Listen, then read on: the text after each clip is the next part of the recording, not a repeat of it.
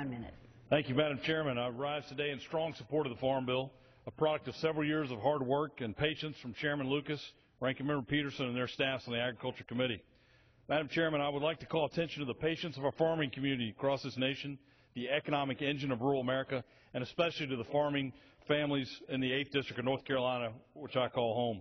When I go home every weekend and travel across my district, I hear one resounding thing, and that is get a 5-year farm bill done to provide us the certainty we need. Madam Chairman, this bill is not perfect.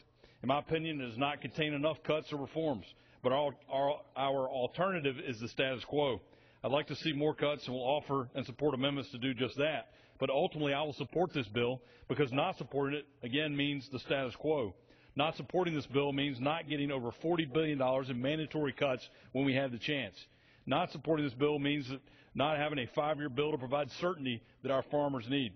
From the important provisions found in the commodities title to ensuring the critical safety net of crop insurance remains intact, to making responsible reforms to bloated programs, saving the taxpayers money, this bill is a bill we need to support. Thank you. Gentleman from Oklahoma.